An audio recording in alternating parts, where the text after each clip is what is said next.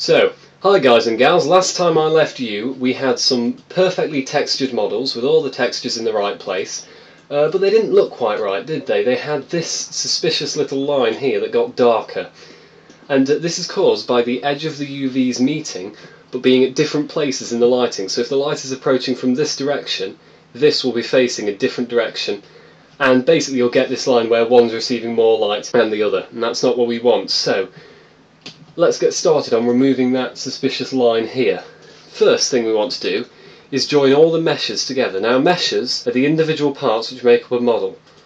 So for example, if I select this one, I can move that freely. If I select this one, I can also move that freely. We want to join them all together so that there's no line there and they're all nice and smooth instead of being disjointed like they are now currently. If I switch to solid, you can clearly see that these are all disjointed meshes. So first thing we want to do is, of course, join them together. So if I hit that, right click that one, shift right click that one, and shift right click that one, I can then either hit Control J on my keyboard, or I can go to Object and Join. And just like that, they'll all be joined. They're all three combined now. That doesn't solve our angle problem though, because what's happening here is the models have two vertices in one place. So if I switch to this one, you'll see this point is selectable twice, one on that side and one on that side, and we want to fix that. Luckily, Blender makes this really easy. If we hit the A key on our keyboard, select all our vertices, then go to Mesh, Vertices, and Remove Doubles, any duplicated vertices will be merged into one. So now you can see we do not have that line here.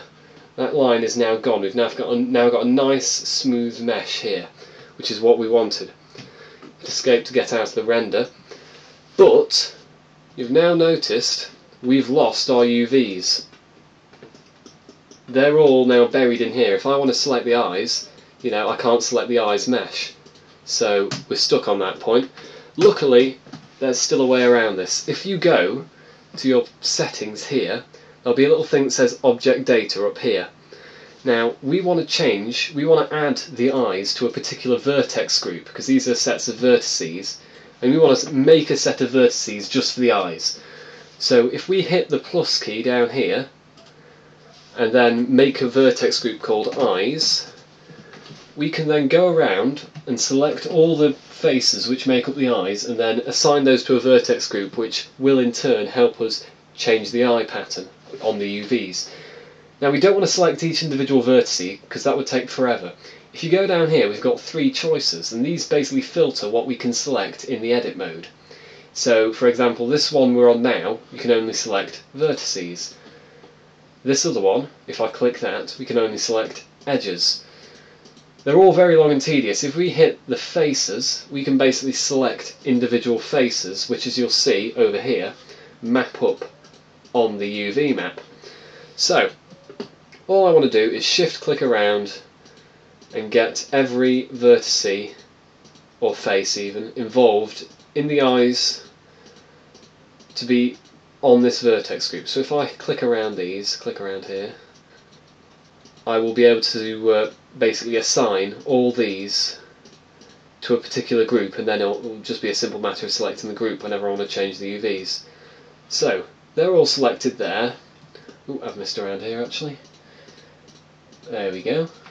So now they're all selected around here, and if we hit assign next to that, while we're selected on the eyes vertex group, we've now assigned the eyes to a vertex group. So I can deselect them, and then I can select them again if I click on the eyes vertex group here and click select. There we go, easy as pie. And we can do that for the mouth one as well, so we might as well, because after all, meowth, sorry. Terrible pun there, gotta get used to them.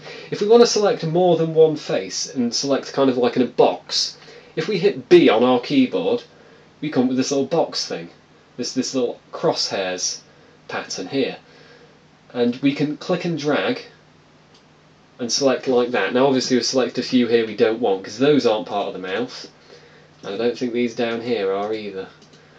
And we can see that they weren't, because they were appearing on a different UV map. We're now appearing on the main one and we didn't want that. So if we unselect those and select the ones down here manually, we've saved ourselves a lot of time. So that's done there. If we create a new vertex group, call it mouth, press enter, hit assign, so we're assigning all that's selected to the mouth vertex group. Tab out of, sorry, not tab out of that. We're assigning all to the vertex group. We can still move around our UVs and they will still be changed and they will still appear on the render just like that. That's pretty much all there is to this one. Pretty easy. My next tutorial will be on armatures. A button will appear on the screen about now, showing you eventually when I put that video up how to deal with armatures. But that's basically all there is for this one. You've made a nice smooth mesh. It'll appear nice and smooth, and I'd look forward to see what you do with this. There's a download link for the models in the description. That's subject to Nintendo's terms and conditions, but you can read that on the website. That's about it. Let me know in the comments how I've done, and anything else you want. Until then, I guess it's peace.